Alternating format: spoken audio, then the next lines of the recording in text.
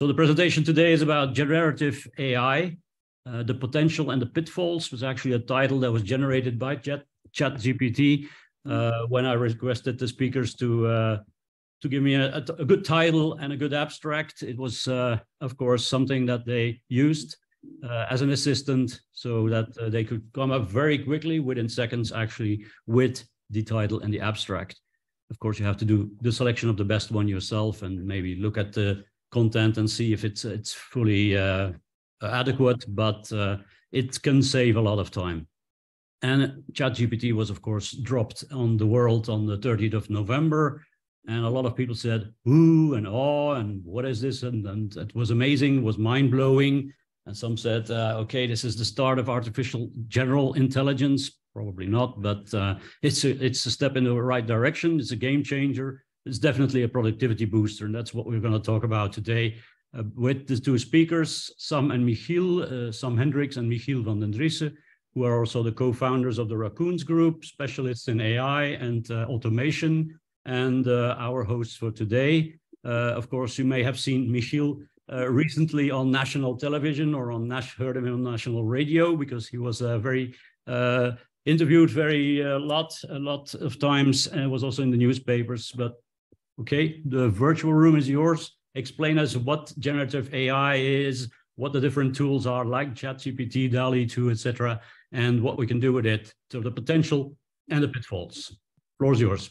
All right, thank you very much, Patrick, for the introduction. So for the next 90 or 85 minutes, we're gonna do a real deep dive in generative AI. So we'll explain a little bit what it is. We'll show a lot of demos and, of course, answer a lot of questions.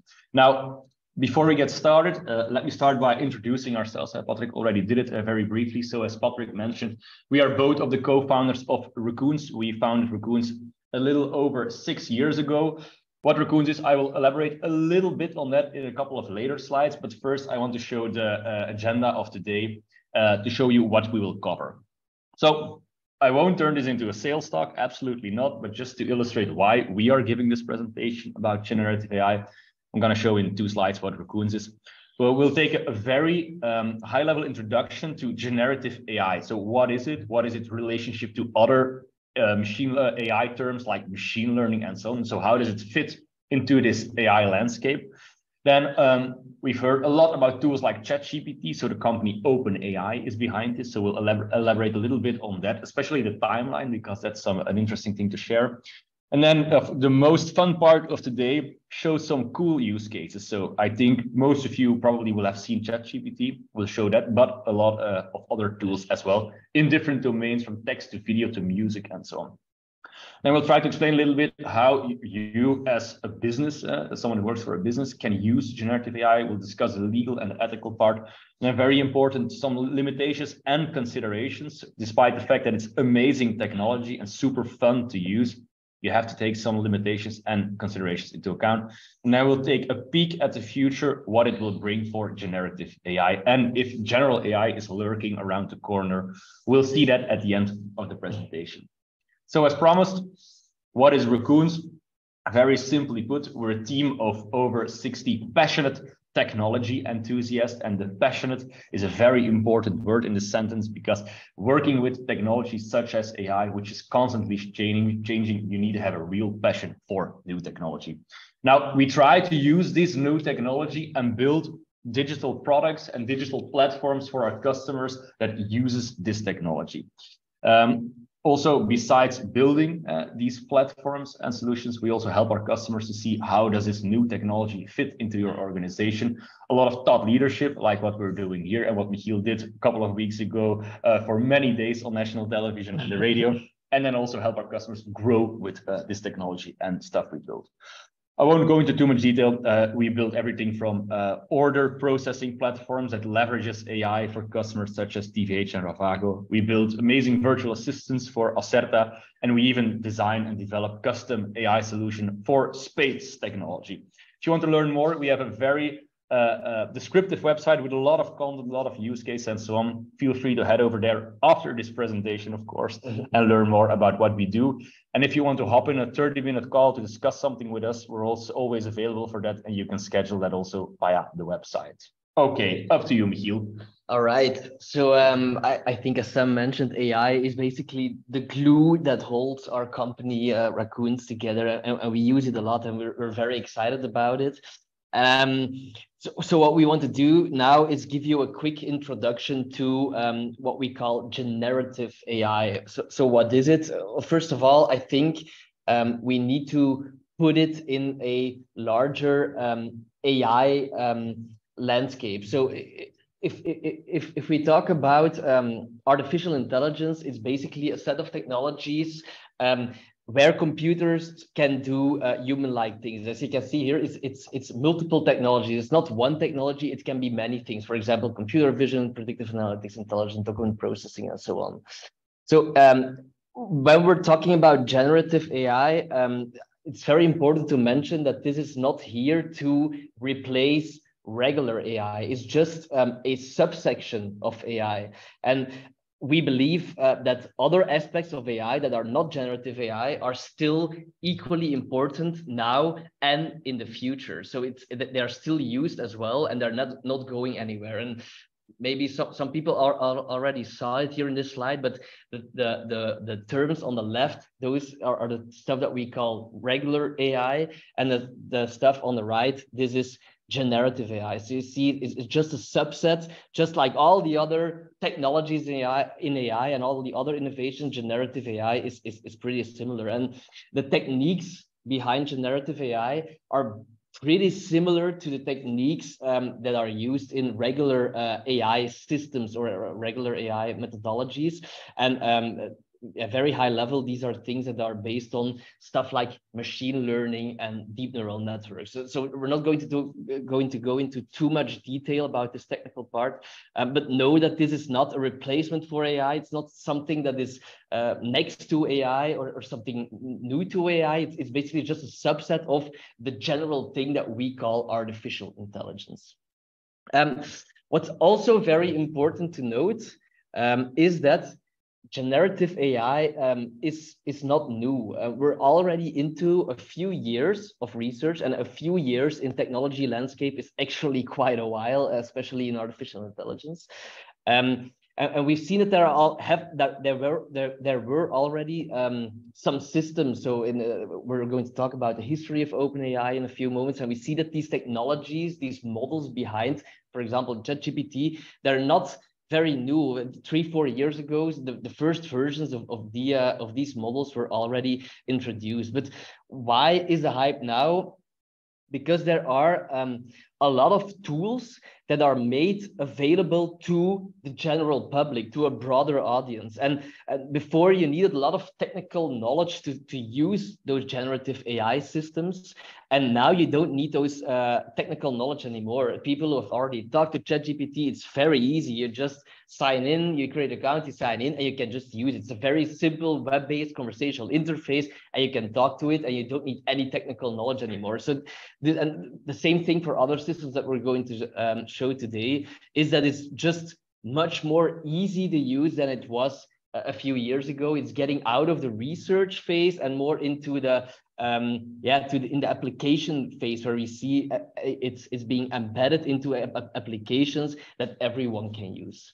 Now there is a second reason why the hype is now here, and that's basically because it's better than ever now, and that's because or thanks to 3 relatively new techniques for generative AI. And I want to discuss those 3 techniques: generative adversarial networks, transformer networks, and diffusion networks. I want to discuss them on a very general level. So I don't want to get too technical, but know that if you hear something about GANs or transformers or diffusion models, know that these are the systems that power or that fuel those new generative AI systems. So let's just start with the GANs. This is the first technique. How does this work? Well, basically, this is a simple sketch of how this works. Basically, 2 AI models are trained. The 2 AI models here are in the red color and the blue color. There is a discriminator, and the discriminator has a very simple job. It tries to recognize AI-generated, so fake content, it tries to recognize it from real content. So it tries to distinct generated content, fake content, and real content.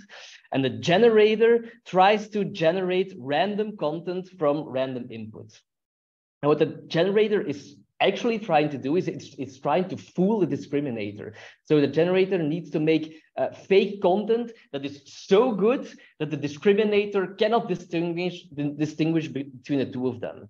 Now, the output of the discriminator, so whether the fact if the generator fooled it or not, that is fed back to the generator. So the generator knows if it fooled the discriminator, and it learns from this input. So in the beginning, it will just create very noisy, not very good content, but it will get better and better over time. And the discriminator will also get better and better over time until the generator can generate very, very good fake content. And that's our goal. And that is the first thing how AI or generative AI systems have worked. And this was a model that was very popular a few years ago. Those image style transfer demos that you've seen like 3 years ago, those times, or around those times, they used GANs. Style transfer demos were, for example, if you have an image from today, but in the style of Picasso. That's an example. That was there were a lot of very cool demos there, and they used all GANs or generative adversarial networks. Okay, so again, it's very high level. It's a little bit technical. Don't want to go too technical today, but know that this is basically how this works. Second model is a very important model in generative AI, and it's a model that we call a transformer. There's a lot of mathematical content. You don't need to pay a lot of attention to this. This is basically a representation of a transformer. What you need to remember is that it has a encoder-decoder architecture. So the left part is the encoder, the right part is the decoder. And the input from a user is encoded by the encoder in a, let's say, a computer readable format. And now the second thing that's very special about a transformer is that it has a so-called self-attention part to automatically learn which words are more relevant, for example, in a sentence than others. And you have to think of a transformer or this self-attention part as a detective. So the transformer reads a sentence and it uses the context from the surrounding words to solve the meaning of the sentence, just like a detective uses clues from a crime scene to solve a case. And a detective will always focus more on some clues and less on other clues. And that is basically what the transformer is doing. It's automatically focusing on some words to get the meaning of the sentence, and it basically gives more weight to certain words. And that's what we see here in the network. There is a multi-head attention and a mass multi-head attention. That's basically what this is doing. What's also very important about a transformer is that it can read the input sentence in parallel. So not word by word, which in the past recurring neural networks did. And the idea here is that it can train much faster. Now, the decoder is the right part, and it uses all this information to decode the input to an output of arbitrary length. For example, again, a sentence. And one of the main use cases for these transformer networks is neural machine translation. So if we look at Google Translate, this is basically what happens. I give it a sentence, it's encoded, it does all the attention stuff, and it's decoded into a sentence of another language. That's basically how it works. But also, and you could guess it, ChatGPT, which has the GPT model behind it, it also uses a transformer. So the T in GPT is basically transformer. So this is a very, very important model in generative AI, especially in text. And the last thing that I wanted to show you is what we call a diffusion model, which has become very common in 2022. So this is relatively new because in 2021, OpenAI already released a paper called Diffusion Models Beat GANs, or Generative Adversarial Networks, on Image Synthesis. So what does this do with a diffusion model? Very simply explained, when training a diffusion model, when you feed it with training data, we're going to add noise to the training data. And so noise basically means that it removes detail from the data, for example, from an image. And the model learns to remove this noise again and to add the detail again. So that's basically what the model learns to do, is it gets a fuzzy image and it removes the noise and makes it, and it adds some detail. But if you train it a lot of times with a lot of data, what happens, then it can produce content from random noise. So you just feed it with random noise.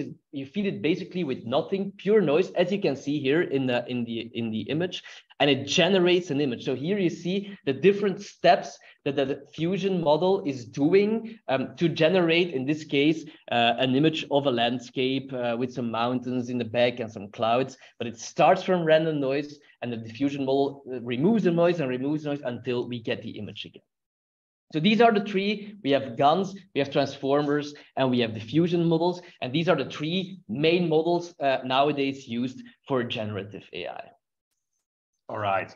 So before we head over to the use cases, the tools and the platforms that are out there that use generative AI, I would like to very briefly cover the history of OpenAI. Why? Because all the tools that you've seen or heard about, ChatGPT, DALL-E, and so on, and probably the reason why you are here in this presentation, were researched, designed, and developed by OpenAI. We'll cover these use cases like ChatGPT and DALL-E later on, but I would like to start with a very brief introduction of OpenAI. So OpenAI was founded back in 2015, the end of 2015. So it's over 6 years ago that OpenAI came to be, and it was founded by really famous people like Elon Musk, who needs no introduction. Sam Altman was also responsible for Y Combinator and is currently still running the show at OpenAI. Peter Thiel, one of the leading Silicon Valley investors, and many others. So a lot of bright minds came together and started and founded a research company with a very specific goal to create an open research company, as the name states, to develop artificial intelligence that benefits humanity. So that is quite the goal, of course, for a research center. And it took off in the beginning of 2016. Elon Musk, who was one of the leading names, of course, in the founding team, left the board in 2018 due to a conflict of interest. Tesla is also developing their own AI, for example, the autopilot, and due to conflict of interest, Elon Musk left. And also around that time, OpenAI probably started to notice that they were really onto something, and they transitioned from like a non-profit organization to a capped for-profit organization. Fast forward to today, it's currently valued at 29 billion. And while we were making this slide specifically for this talk like a week ago, this is already almost outdated, but I will come back to that a little bit later. Now, I don't want to bore you with like a boring timeline, but it's very important to showcase this, because as Michiel already mentioned in the beginning, it's not that generative AI is something new that came to be at the 30th of November. No, it is a research of over many years that is now reaching the crowd with popular technology. So OpenAI was founded in 2015, and then in 2017, the first release of GPT, so one of those transformers that Michiel described. GPT stands for Generative Pre-trained Model, which uses transformer, sorry, which was trained on a massive amount of data, and it was the first transformer that they released to the public in a research phase. Then later GPT-2 came, and then finally GPT-3, which is still an early version of what is used today. And then a little bit later, the first version of DALL-E, so the one that we see today and that we will show a little bit later, is already DALL-E 2, but DALL-E 1 was released.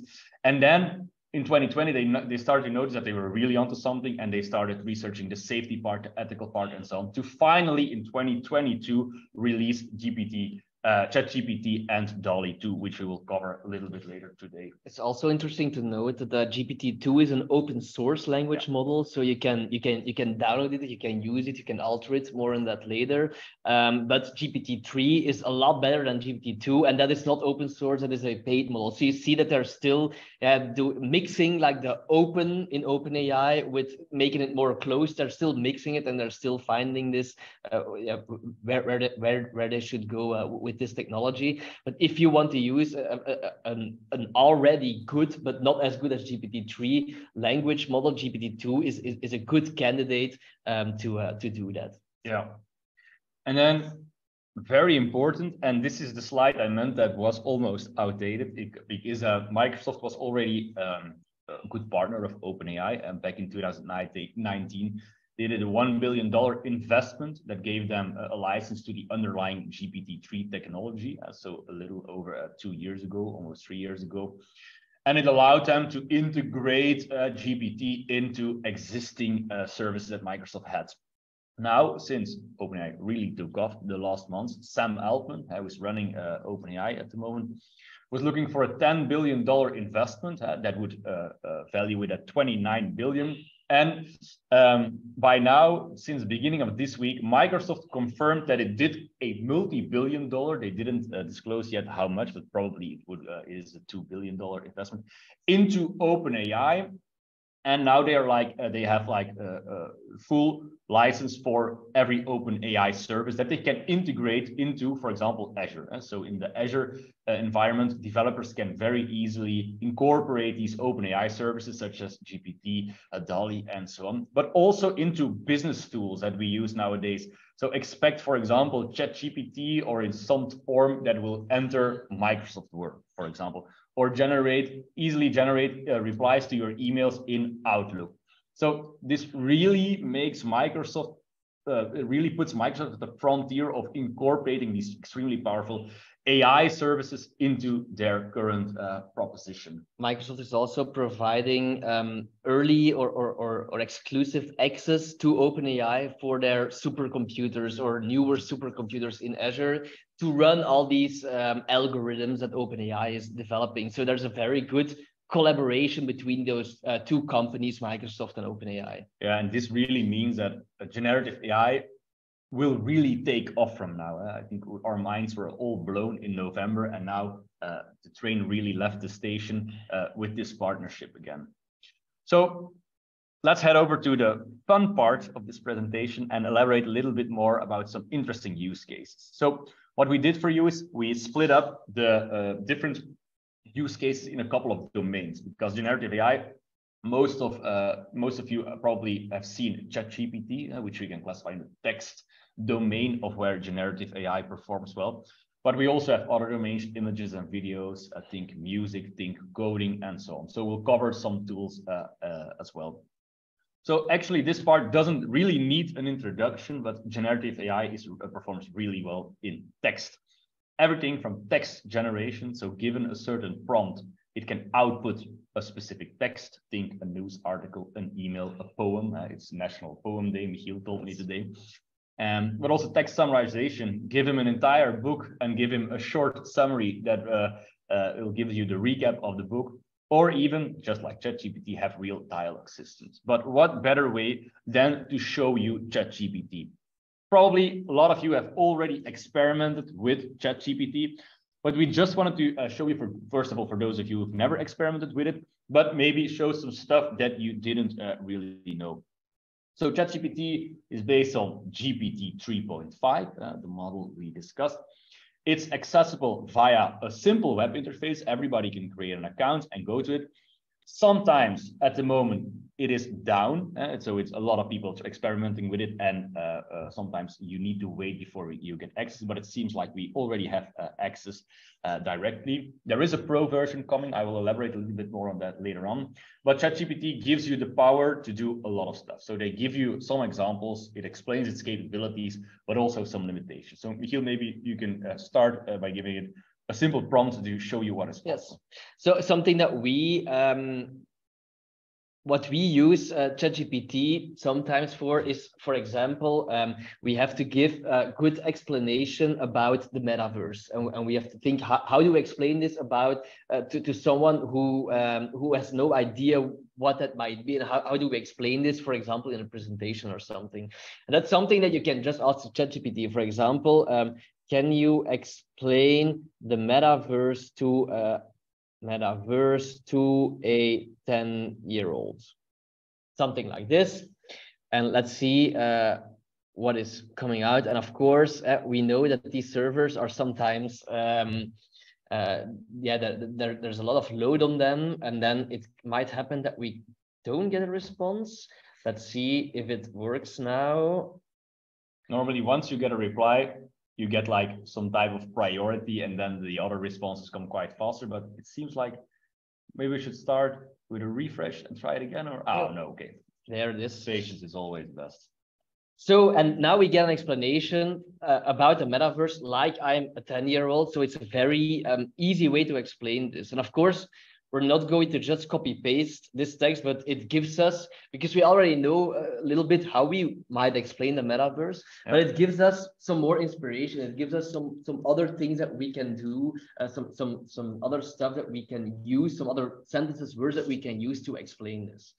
For example, it's also context aware. So now we're talking about the metaverse. I can ask you, give me 3 use cases for Belgian businesses, but I'm quite lazy. I don't like to read. So in 3 bullet points. And once it's up and running, it still remembers that we were talking about the metaverse. And imagine that this would go instant. So there's a lot of computing power behind this. There was a Twitter user who calculated the cost of running ChatGPT, and they just did some estimations about where it was run and how many requests there were and what hardware it needed, and they estimated it to be around $100,000 per day that it cost OpenAI to run this. So this is also the reason if they make it even more powerful, so it would answer right away, it would cost them maybe in the millions per day. So this is one of the reasons. And here we get 3 bullets about how Belgian businesses can leverage the metaverse and how they can use it, which is it's very interesting. Now, for example, we get now the 3 bullet points, but like Sam mentioned, we have today is National Poem Day. So let's say just a metaverse poem. Now write a poem about it. Good idea.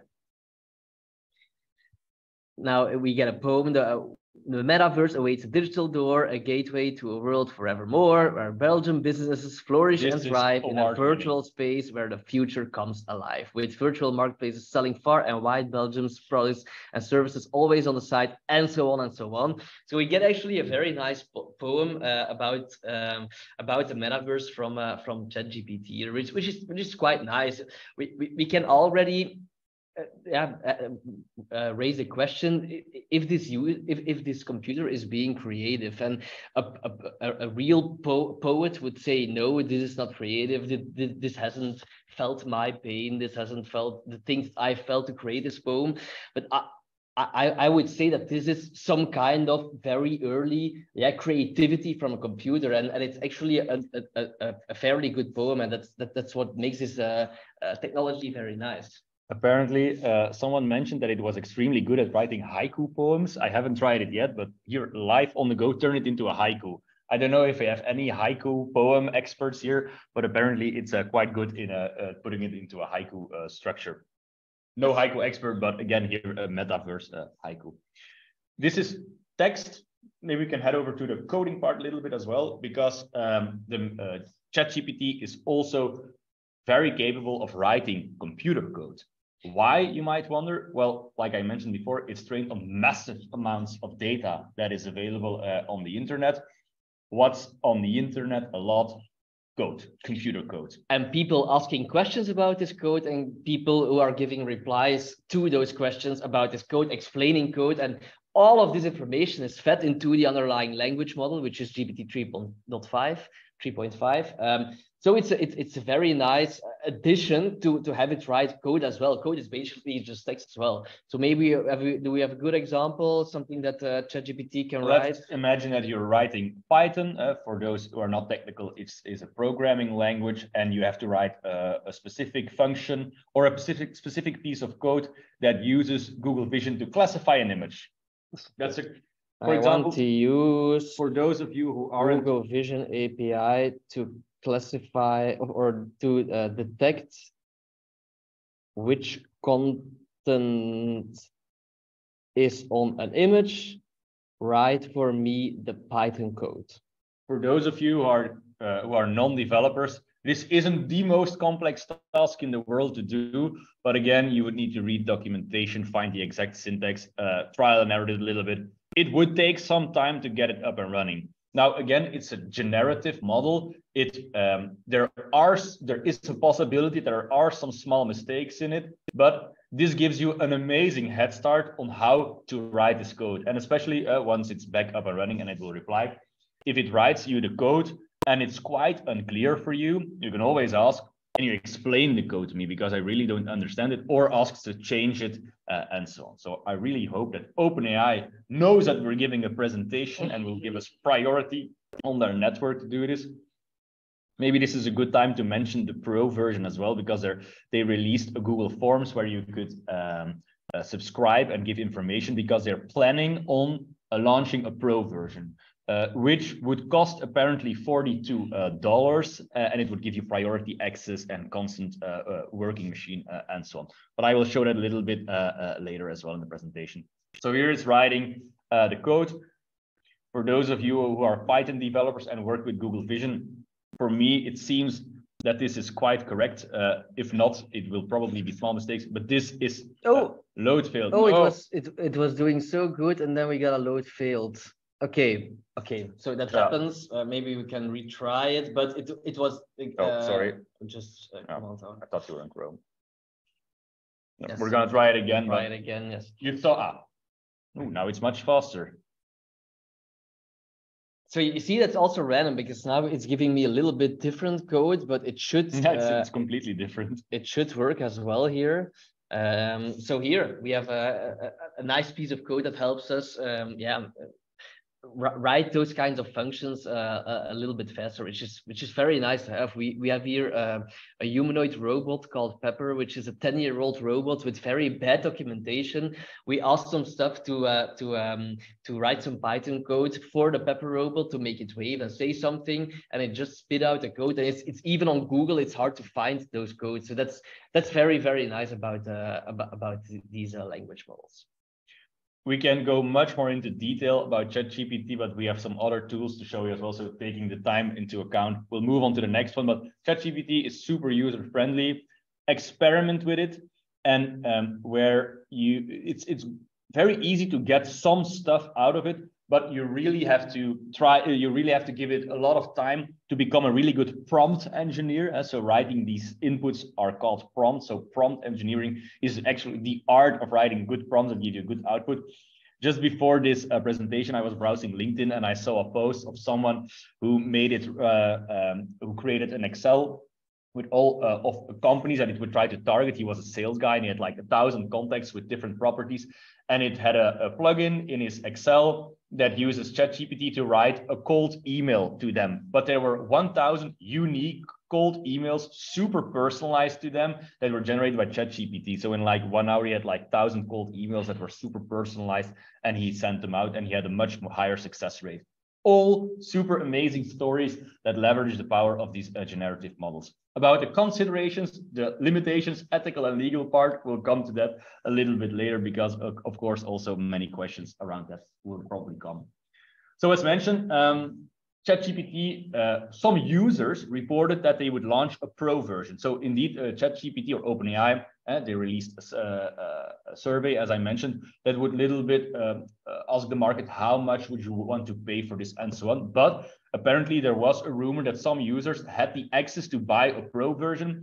And like a couple of days ago, so 3 days ago, there was a Verge article where some users really recorded video that in the menu, they could purchase a pro version. I don't have it available at the moment, but there is proof that it's available in video format. We have signed up for it, but we haven't gotten the access yet. If we've gotten the access, maybe we would have faster responses. But okay, let's just wait for it. And we are happy to pay here at our company. We're happy to pay the $42 a month for all the value that we get from it. Especially, I've been using it a lot, and if it saves me like 1 hour a week, I think it's more by now. Yeah, that doesn't add up with the cost that it brings, because it's an amazing tool, not to copy paste, but to give you as an inspiration. Okay, so let's move over to another domain, an extremely exciting domain in the area of generative AI, and that is everything related to image and video. So generative models are used for different tasks. For example, image synthesis. So given a text or an image, create something completely new. Having very old and rusty images that are very low resolution to do like a super resolution model on it, just like you would see in like CSI movies, and also image-to-image translation and so on. But what better way, again, than to show you a tool that does it? This is a popular one. We will show some little bit less popular later on. But DALL-E, again, by this company, research company, OpenAI, is a model that does this image generation with generative AI. So very simply put, you give it a prompt, just like you would give ChatGPT, and it would create an image for you.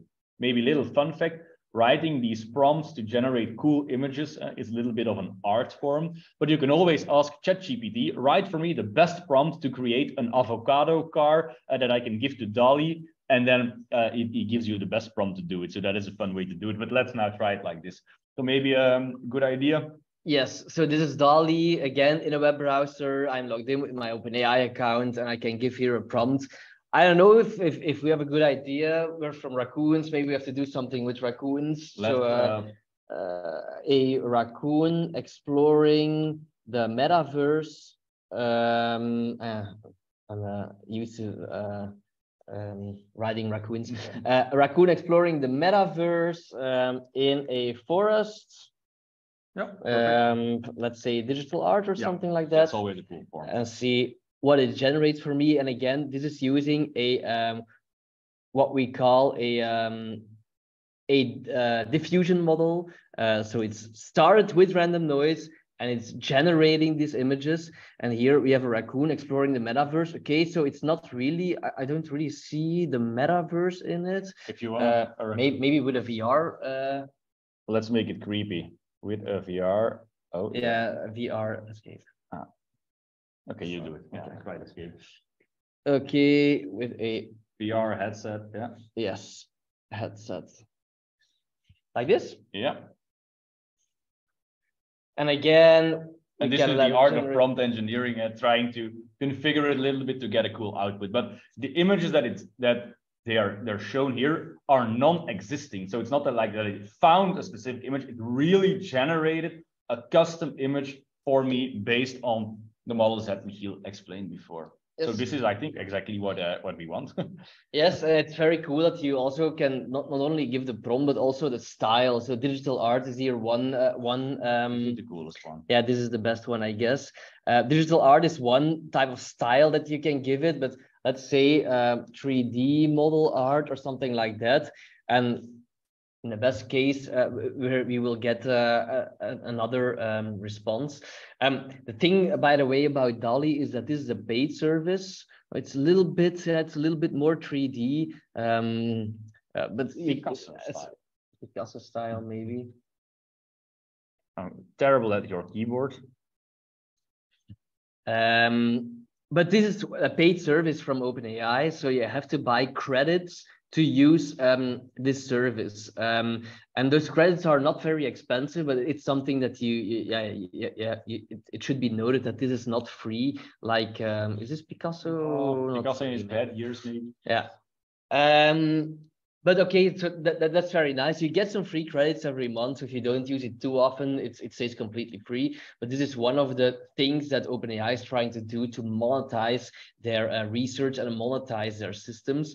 And it's very nice. We have used it for a lot of to create a lot of content for presentations, for blogs, for our website, social media posts, and so on.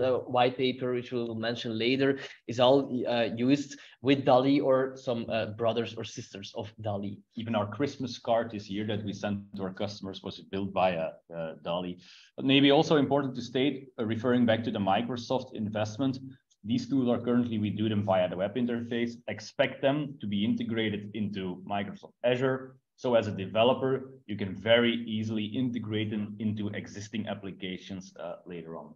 But you can also use the API if you want. Yeah. At the moment, you can use the API, but then again, it will be more like plug and play into Azure, also using your Azure company billing account and so on, so completely into the Microsoft ecosystem. And not all OpenAI systems or other systems do have an API. For example, ChatGPT does not have a public API exposed that we can use as a developer. However, GPT-3, the model, or GPT-3.5, the model behind ChatGPT does have an API. So it really depends a little bit on the use case and the stuff you want to do, if you can easily integrate it into your applications or not. Okay, let's step away from OpenAI. This is another text-to-image diffusion model called Stable Diffusion. That's quite the obvious name. This has nothing to do with OpenAI, but again, a very powerful generative AI text-to-image. The company behind this is called Stability AI, and what's very nice about Stable Diffusion is, in comparison to DALL-E, is that this is open source. So you can use it, you can alter it, you can make it better, you can add your domain knowledge to it, so you can basically do whatever you want to it. They have an online demo that we would like to show you now. Let me see here. So this is the Stable Diffusion. They have an online demo. There is, let's see if I can click, because there are a lot of Zoom bars. Maybe I can just remove this. Okay. Here is the demo, the online demo, but you can also, deploy this on your own servers. You can. There's even a Mac app where you can just incorporates the model, and then it runs completely locally on your device, which does take a while, even with the latest Macs. It's very nice that this is an open source model that people can use, and it can make changes on this. So this is what Stable Diffusion does. And here's like sitting on a VR headset, so that's quite creative. Yeah. So again, it's an image, it's a text-to-image system that we can use like this. So something else than DALL-E, more open source, Stability AI, but also it got a big funding this year because they're doing a lot of powerful and good research in this space of image generation and generative AI in general.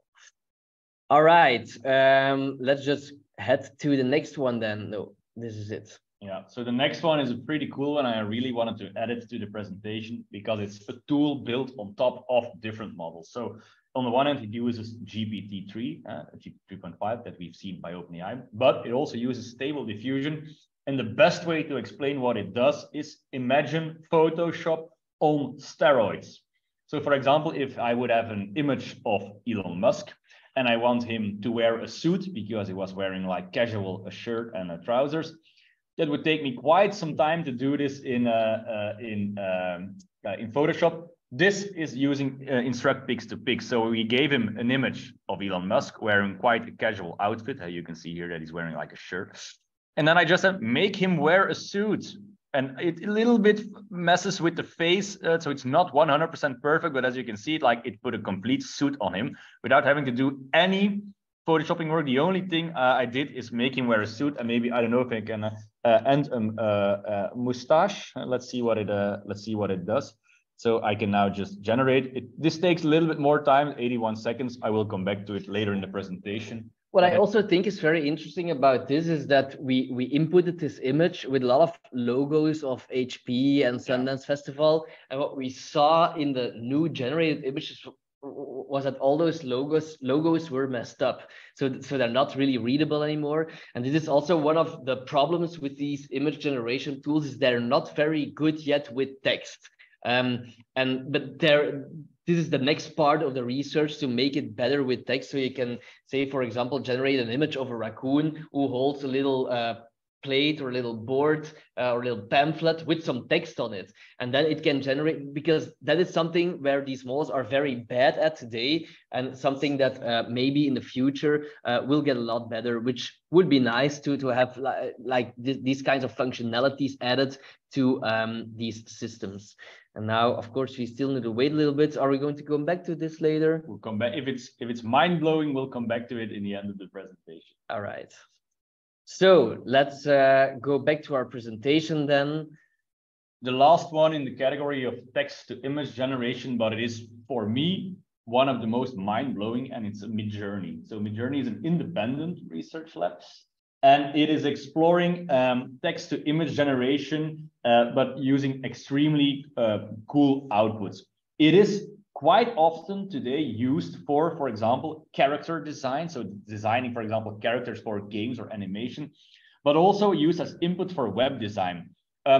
It doesn't have this beautiful web interface, but it uses Discord. So I don't know if people who know Discord compare it a little bit to Teams or Slack for like gaming communities. So that is where it found its origin. You have to request access to it, and then you end up into a newbies channel with a lot of other people. So that is a little bit frustrating that you see other people's content, but you can get some pretty cool ideas with that. But the complete idea is that it's a system that can imagine stuff for you. So you can say imagine, and then say, for example, again, a raccoon in a forest wearing a VR headset, but now make it pretty cool, Viking style. Oh, Viking style and medieval. So I probably you get the style that I want to generate, and then you can start. It will you have to wait before you start, but I will try to scroll back so that the other users' content doesn't come in there, because you really see it generated. You can see it in this post here. This is mine. This is our first version, and now as again the diffusion model. See the diffusion model doing its work here, and that's very nice. So now we're a step further. We're only at 31%, but it's already a raccoon with a VR headset, 62%, and it gets better and better. And at 100%, we get a very nice image of this raccoon. Well, I really start to like this one, but as you can see, oh damn it, other users with their irrelevant content. It's done. Okay. Yes, it's done. So you can see here, I'll try to open it. Yes. These are extremely cool. Like, look at this VR headset, which turned into something medieval, or this one. So really cool images. So as you can see, it's used super often nowadays for ideas for game design, but also for web design. For example, we won't wait for this, or maybe we'll, a landing page design, UX, UI, some buzzwords, for IT Works, which is a platform for tech talks. Let's do it like this. Sorry, Patrick, this isn't probably the best tagline for IT Works, but it will show you how it can also, this person beneath us is also doing this, is used for generate designs. Again, absolutely not for copy pasting, but perfect to generate ideas. Again, you can see the diffusion model trying to improve it. So it's 31%. Yeah. Patrick, I think you can use these ideas maybe for a new design based on Midjourney. I think that will be quite the marketing buzz. Yeah. And again, what you see here is that it's not good with text, and that's always the case. Mm-hmm. Go to the bottom. It's like generating random text, but it's so cool. And you see a speaker here and some technology stuff there. So it might be good for generating ideas, and you can like ask for variants on certain designs and so on. Yeah. Also, the whole concept of prompt engineering is something that's very important with Midjourney, because there are some specific commands that you can give to Midjourney, like fixed commands, not natural language, but like fixed commands. For example, -- stylize 700, which is a command that you can feed to the model to make it do more stuff for you. You can say focus on some words in my sentence more than on other words. So this whole concept of prompt engineering is something that's very present in the Midjourney generative AI tool. In the online freelance market, where you can hire freelancers remotely, there are a lot of prompt engineers who will help you. But of course, you can always ask ChatGPT to write the best prompt for you for Midjourney, and it will help you with that. That's true. Patrick wanted to say something? Yeah, there's a question, because we're doing this talk in English, you also put the prompts in English, but it's of course obvious that we can also talk Dutch to this, probably French as well. I've never tried it, but Spanish as well. It understands different languages. At least ChatGPT does. Yeah, maybe we can try it. But the thing is, it really depends on the language model that is used behind this. Most of these language models are pretty language independent. They have read a lot of languages, and it doesn't really matter in which language you do it, but it depends on the model that is used. And no, it has read a lot of more English content than Dutch content. So don't expect it to be as good in Dutch as in English. But let's see what it does now. We have een wasbeer in een bos met een VR headset. Let's see what it's creating. Yeah. So the wasbeer is something, so the raccoon is something that it didn't really understand. So I guess Midjourney, especially Midjourney, doesn't really use a VR, a multilingual language model. It did understand bos, so the forest, and the VR headset, which is just an English word, but okay. But the wasbeer is something that it didn't understand here. So that's again, something to note. He thought that he needed to generate like a person or something like that, but you just need to look at the details and the accuracy of the generation of this. You can generate extremely accurate people with it. So for example, you see a lot of company websites and they use like these stock images of people. Stop doing that and generate your stock images on Midjourney. It's super impressive what the accuracy of these models are. The 4 U's you see here are to upscale those images. So U1 is for this, 2, 3, and 4. So now I asked it to upscale the 4th image, and then you get a super high resolution version of this, which is it's very nice to have. You can indeed use it on your website, on social media posts, in presentations. You can use these images, and it's something that's very nice. Yeah. Where we are with copyright is something that we will discuss a little bit later. Yeah. Okay. I don't know if the upscaled version is here yet. No, I think it's so other people generating raccoons. I think we inspired them. Yes, indeed. The upscaled version takes some time because it, of course, as you can imagine, you get some free credits, but it consumes a lot of computing power. So we are at the back of the queue, but when we're finished, we're going to send it over, this random person in a forest, but just to show you what the quality is. Okay, so let's step away from text to image and stay a little bit in the image and video domain, but make a hop to video, because a lot of people are also experimenting with something that is even more complex, and which is the text to video. So given a text input, it can generate videos. And there is all these AI tools have very descriptive naming. So there is a tool or a model that's called Make a Video. It's quite, it says it all.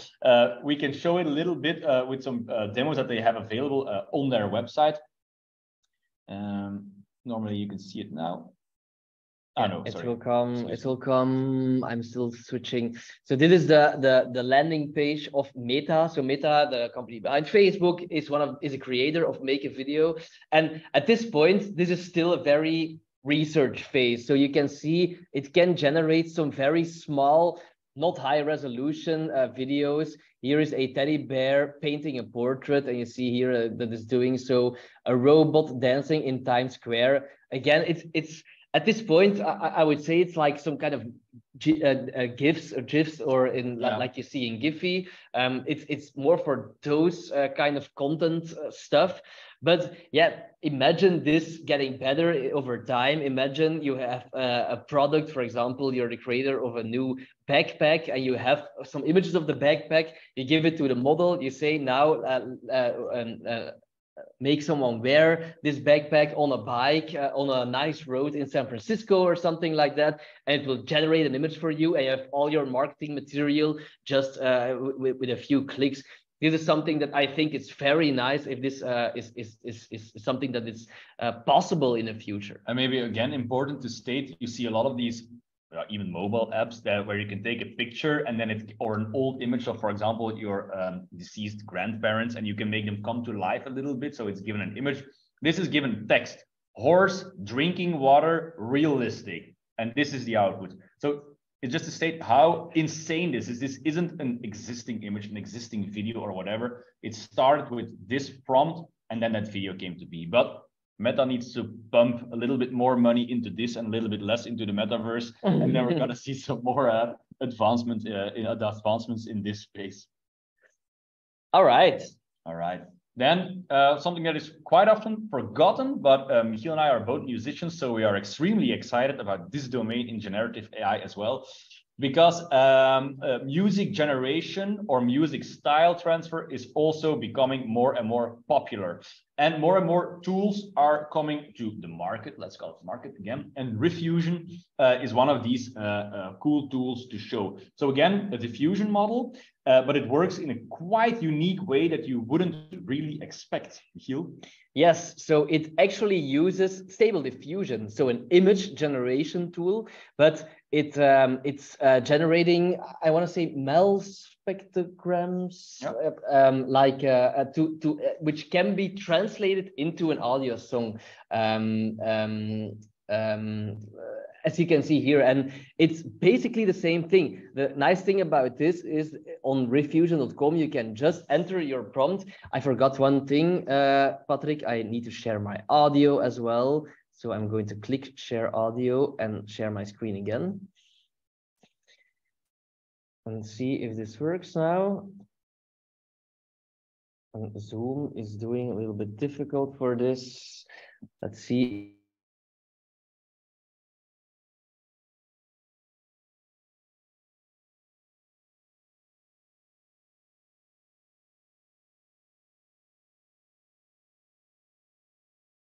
We can't hear you anymore.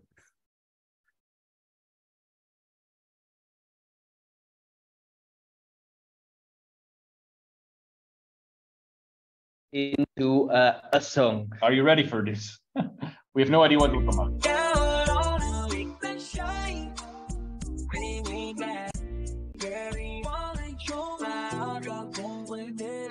We won't say that this is the best music you've ever heard, but this is a research phase, and I think it's pretty cool that there is some research there, and we're having some advancements there. Sometimes the server also, just like ChatGPT, is a little bit lagging behind. Blue song with a saxophone solo up tempo. No idea.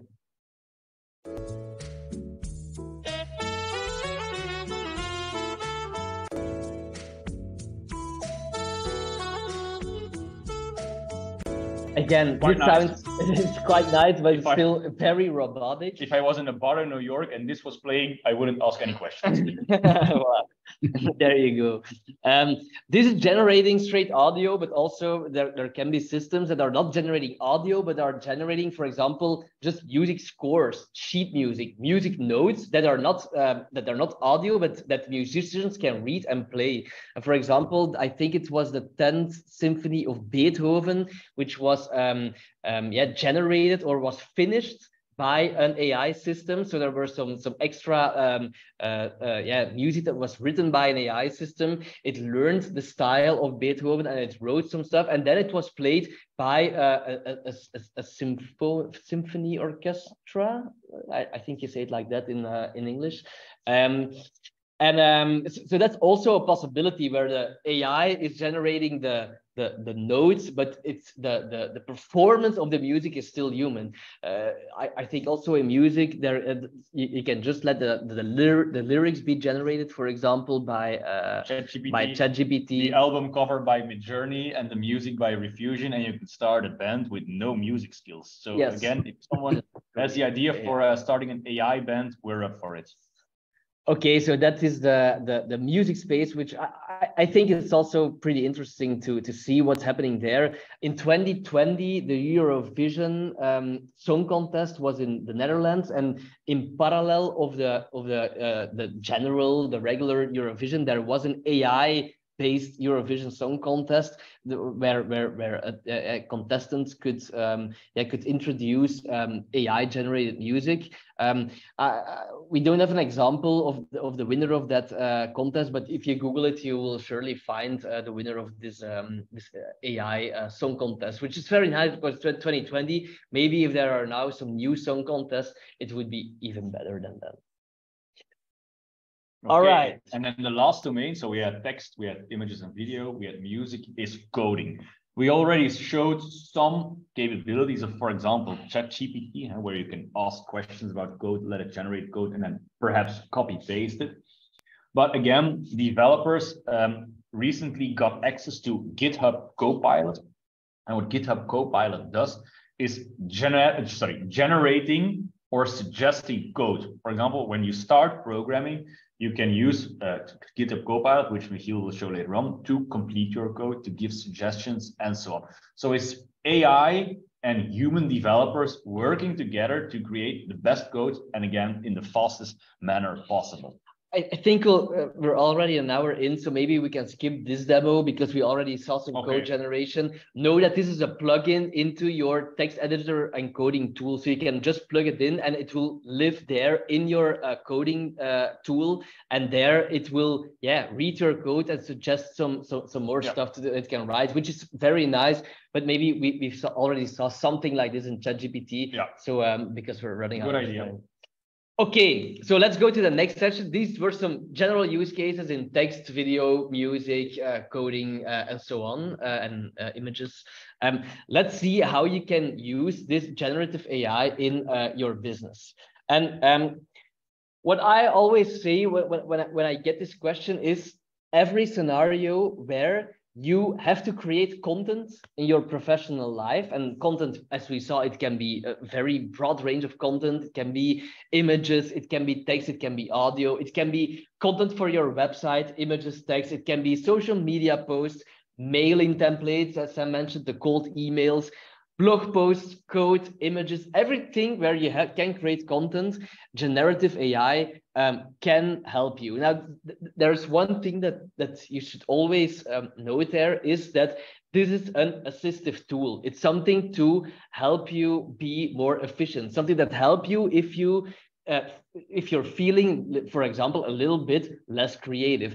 The thing is that you cannot copy paste this, sometimes because it's just wrong, sometimes because it's just very general and it's not like too detailed. But it's something that you can use in those content creation, and this is very broad range of use cases. I think ChatGPT was set live without a real use case there. It's just we're going to put it online for free on the internet, and they're going to see how people are using it. And you see that people are using it in a broad range of domains, as we mentioned before. How have we used it in our company? We use it to help us, for example, when we're writing proposals, when we need to find challenges for a certain research topic, when we need to explain a technology in a proposal, when we need to explain technology in presentation, when we need to create images for presentations, when we need to create images for white papers, which we'll mention later as well. All those kinds of things, even I think Sam already mentioned it, but our Christmas card this year, or at the end of last year, was completely AI generated. As the picture on it and also the text on it was all AI generated. And of course, we created like, I think 100 Christmas cards images, and we just humanly picked the best one. So it's not fully automated, it's not fully AI, but we just played around with different prompts, different stuff we tried to generate, and then we just used the best one, completely human picked. So it made us be more efficient. We didn't need to hire like a 3D designer or a painter, a drawing specialist. We just used the DALL-E, and then we picked the best image, and we could just pick it humanly ourselves. What it can also do is it can help for inspiration about a new product, for example, new product designs or new product pitches. And just to test this, we especially or specifically for this presentation, we asked a generative AI model to create a prototype of a avocado-shaped car, and not just a prototype, but also the name, the tagline, the USPs. And what is an avocado car? It's just a fun idea. It's not something that is a good idea or something that exists today or that should exist. It's just, let's say, if we want to make an avocado car in the shape of an avocado that runs on avocado oil, and I need a name for it, I need a prototype for it, I need a landing page for it, I need a tagline for it, and I need USPs for it. And what did we do? We just used generative AI to do all those things. And this was the result. So we have the name, the Guacmobile. We have the tagline, mesh up the road in style. And then we have a few USPs. For example, it's a sustainable fuel source. So avocado oil is a sustainable fuel source. We know this is not right or not correct, but this is just something that it's helpful for the pitch. It has low emissions, cost effective, unique design, and innovative technology. And then it also generated some context, some content for each of these USPs. And on the left, you see a prototype or a drawing of what this car might look like. I think it's pretty cool. This is just a fun example, of course, but if you want to create an investor pitch and you need some designs, you need some content, you need maybe a good name, yeah, it can be a good inspiration. And again, don't copy paste it, but use this as an inspiration. And here we have a good idea. If someone wants to build an avocado car that runs on avocado oil, you can just steal this idea. We didn't even generate it ourselves. It's all ChatGPT. It's and Midjourney indeed. All right, so that's how you can use it in your business. But some of the questions we get a lot is can you incorporate your own custom business logic, your own custom domain knowledge into those generative AI models? And the answer is not that simple, because it really depends. If the AI model you want to use or you want to change is closed source, you cannot really change anything about those models. And one of the examples is, for example, GPT-3 or GPT-3.5, which runs ChatGPT. Also, DALL-E is one of those models that is closed source, and you cannot really change anything about it. Now, there are other models that are open source. For example, Stable Diffusion or GPT-2 are models that are open source. And there, you can download the model and you can change the model. But there is one problem. Those models are often very big on themselves. So what you need to make even the slightest changes with your own custom business logic, you need a lot of data to see that it affects the model and it actually changes to your business logic. So know that even there is a big but that you need a lot of data there.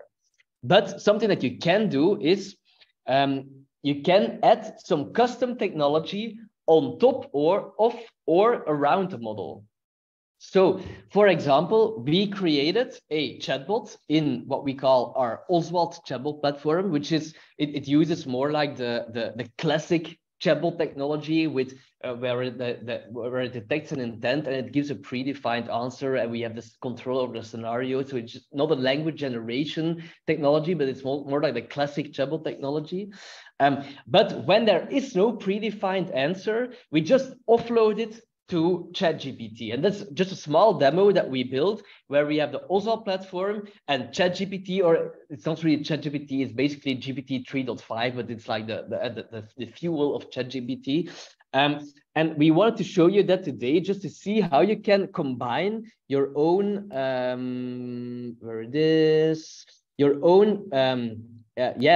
business logic in the more classical chatbot technology, but you can also offload, if there is no predefined answer, we can offload it to ChatGPT. So here is what the chatbot looks like. It's in Dutch, but I will translate it on the go. So it says, I don't know why it says, I need to refresh this. Let's see if it works now. Okay, so it says, hello, what's your name? I say Michiel. There's no language generation, no GPT behind this. I say, for example, I cannot log in on my account. Made a little typo there. Michiel has a special skill to speak in English and write in Dutch. I challenge you all to do this after this presentation. It is quite difficult. It's pretty difficult, yes. I made a typo here. Doesn't really matter. It recognized my my input, and it says, "Okay, I'm sorry to hear you cannot log into your account, Michiel." It remembered my name. It asked me a question. Do you know your username? I say, "Yeah, die ken ik." Yes, I know my username. Okay, then you probably forgot your password. If you forgot your password, click here, and it gives you some instructions, all just fixed scenario that I programmed into this chatbot. There is no language generation whatsoever happening here. Specifically for this company. Yeah? So it's specifically, for example, let's imagine Telnet. I can't log into my Telnet account. It does it for you. For yes. So this is all custom knowledge for this company, domain knowledge for this company. But now I say, for example, what's your favorite holiday? Okay, we didn't foresee that users would ask this. So what do we do now? Okay, we just offload it to GPT, and we get a reply. For example, my favorite holiday is Christmas. I love the coziness and being together with my friends and family. And it's a time to enjoy good food, presents, and have some special memories there. And now I can just ask some more questions. For example, how do you think about that? Again, users questions. Yeah, users wouldn't ask this. It's more a philosophical question. We don't want to have a predefined response for all these things. But again, we're sending this to GPT and we get a reply. I think that is an inevitable part of life. And again, we get some content there. So I think this is a very nice way to have those technologies work together. We have the fixed responses. If I now say, for example, I forgot my password. Again, it goes to the original predefined answer, and now there's no language generation. This is something that I control, something that I predefined, something that I programmed the chatbot to do, but only for those other questions we have an offload to GPT, where you see those two technologies working together quite nicely. And now you get an almost unbreakable chatbot, which is a pretty cool experience. So if you want to learn more about this, as Michiel mentioned, Oswald is a chatbot platform, which is a product of Raccoons, which we use at Acerta, Helan, and so on. If you want to learn more about what we're doing today with GPT in Oswald, feel free to reach out via an email and we'll discuss what's possible more in depth. But for this presentation, we'll leave it at that. Michiel, and I think a lot of people have a lot of questions about the legal part. Yes, and we had a lot of questions about this as well. And we're not jurists, we're not lawyers. No. We don't know a lot about this. So what we do is we scheduled a 1 hour call with someone who is specialized in this theory, a lawyer basically. And we asked him some questions. For example, the main question that we asked here is, who owns the intellectual property? Is it, and there are 3 candidates who might be able to claim the intellectual property of the stuff that generative AI is generating. It can be the creator of the prompt, the person who asks the question to generate content. It can be the creator of the algorithm, or it can be maybe the algorithm itself. Now, today, no one of these parties, according to this lawyer, can claim intellectual property because no one created anything. So they create, or no one created the content that we want to claim the intellectual property on. So the creator of the prompt, they created the prompt, but they didn't create, for example, the image. The creator of the algorithm, again, they created the algorithm, but again, they didn't create the actual image. And the algorithm itself, it created the actual image. So that would be a very good candidate to claim the intellectual property. The problem is, at this point, algorithms cannot claim intellectual property. It has to be a natural person who can then maybe transfer their rights to a company, but that's it. So an algorithm cannot claim intellectual property, even that is a thing that created it. So this is a problem. Today, this is a problem. And for example, if we say the algorithm itself is maybe the best candidate, but there is some problem there as well, because the algorithm can produce lots of content just randomly. For example, the algorithm can produce millions and millions of logos every day, and that for the coming 10 years. Now, and if it can claim IP, it can claim IP on all the millions or even billions of logos it's generated. So if someone else produces something similar, a similar logo, the other party or the algorithm that has the IP it's already has the IP, I'm sorry. So no one will ever be able to create a logo again because the algorithm created so many logos and so many different logos and claimed IP on all of those that there is still a problem there. So this is one of the problems, that if you say the algorithm should claim IP, yeah, it can produce a lot more content than a human can do. So is it maybe then the creator of the prompt? Maybe. Is it the creator of the algorithm? There are some problems there as well. I think, yeah, we need to think about this, and the legislation is not there yet. I think some of those creators of generative AI tools, they don't allow you to use those images in, for example, in commercial content or in books, but normally they're not allowed to disallow you to do this, or to restrict you to do this, because they cannot claim IP as well. So this is a problem right now. If you use a generative AI algorithm, just say you didn't use the algorithm and you just created it yourself, then that's like to bypass all this legislation, and then you can claim IP. Okay, I see we have 13 minutes left and we want to leave some space for questions. So we have some other parts as well, but we'll go over that a little bit faster. Again, if you want more details, feel free to reach out and we'll gladly explain them more in depth. But of course, next to the legal issues, a lot of ethical questions arise as well. We try to categorize a little bit into different areas, but of course, bias is a major problem. As mentioned, these models are trained on massive amounts of data. Example given, Wikipedia, Reddit, and so on. As you can imagine, these sources contain a lot of biases, racial biases, sexist biases, and so on. And these are all fed to these models again. So despite the fact that the creators obviously don't want this occurs quite often, and it could lead to unfair outcomes. Also, transparencies. Yeah, for the majority, these AI models are, of course, quite black boxes. You don't know the original sources. These models are also super confident. For example, avocado oil is a sustainable source. Not really true, but ChatGPT says it that confident, that very untransparent how it came to be, that there is some skepticism around that as well. Also, privacy.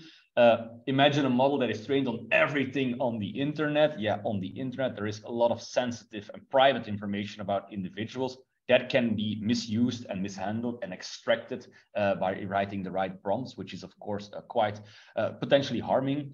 Also, control. Michiel mentioned creating designs. For example, what if I create designs that are similar to already existing content and so on? No one has control over that. Then safety and security, a major topic. Maybe in the next session, Patrick, we can go into much more detail there as well. But in a security perspective, generative AI also causes a huge risk. Why? Generative AI is extremely good at writing phishing mails. The era of the Brazilian princess, for example, that left you a heritage.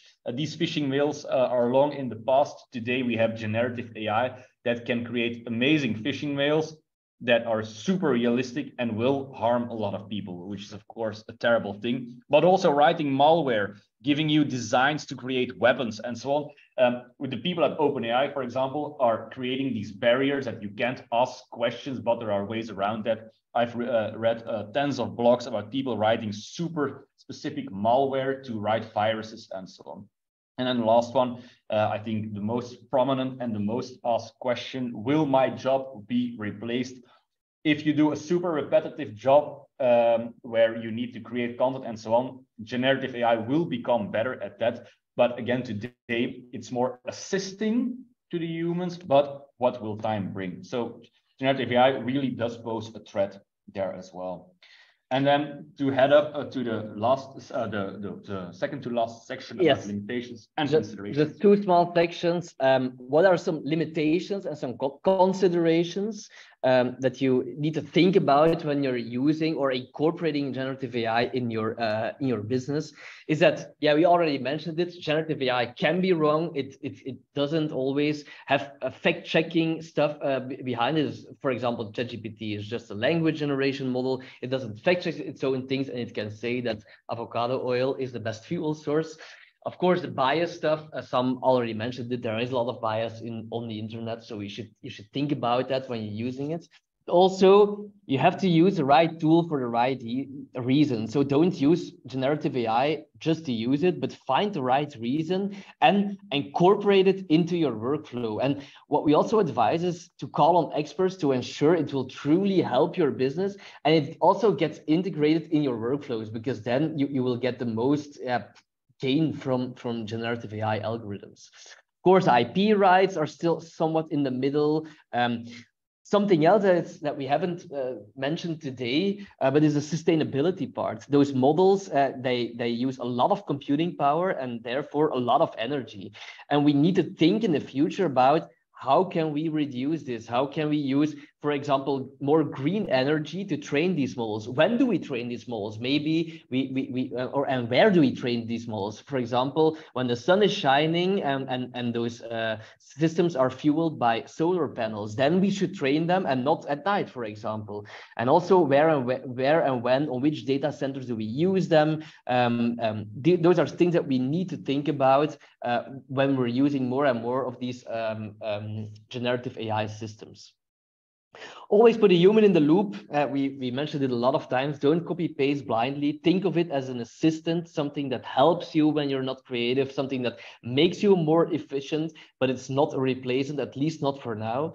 And something that we haven't mentioned today as well is that these models are often trained on historic data. For example, ChatGPT is just trained on stuff until 2021. So if you ask it who won the World Cup football, it will say France, because they won the World Cup football in 2018. Okay, and finally, what will the future bring? So we think there is a bright future ahead for generative artificial intelligence, and maybe we will think back about this time that we're in and we see, okay, this was an iPhone moment, maybe not. We made some kind of estimated guess what the future will bring. And one of the things is there will be newer and better models. OpenAI already said that they will probably in 2023 release GPT-4, the next generation of language generation, of their language generation model. And of course, yeah, it will be better than GPT-3. Now, there's a lot of hype around this, and the CEO of OpenAI already tried to manage the expectations there. They say that people will be disappointed. They're begging to be disappointed, and they will be, because it will be better, but it won't be like extremely groundbreaking when we compare to GPT-3.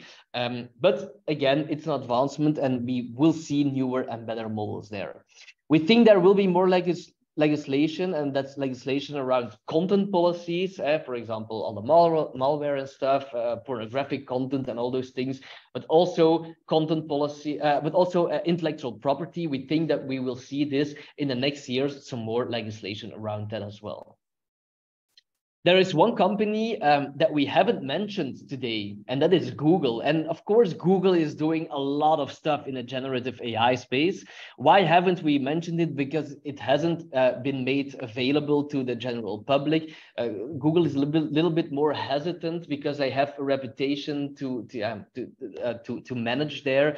They don't want to give fake content of an AI model or a generative text model like ChatGPT. If they're not 100% sure that it's not producing wrong content or biased content. So they have a reputation to manage there, but they have their own systems, and they will probably demo their version of ChatGPT on Google I/O. At Google, it's called Lambda, their language model.